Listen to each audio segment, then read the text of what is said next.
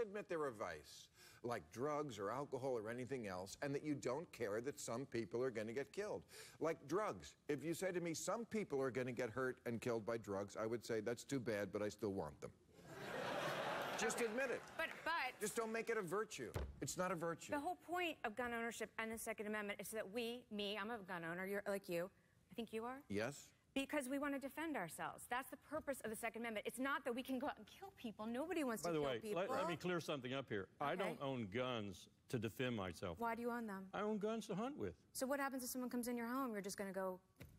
I don't own the guns in case someone comes in my home so that I can shoot them. Okay, because but that is I don't the purpose expect of the someone to come in my home because I have law enforcement and other people around me. Do you know around what the response time is for law enforcement? The response time is 10 minutes.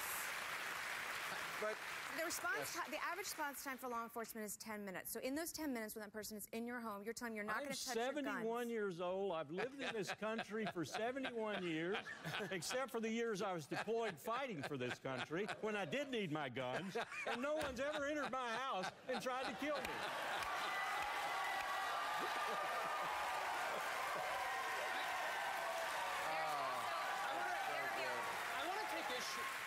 I want to take issue with what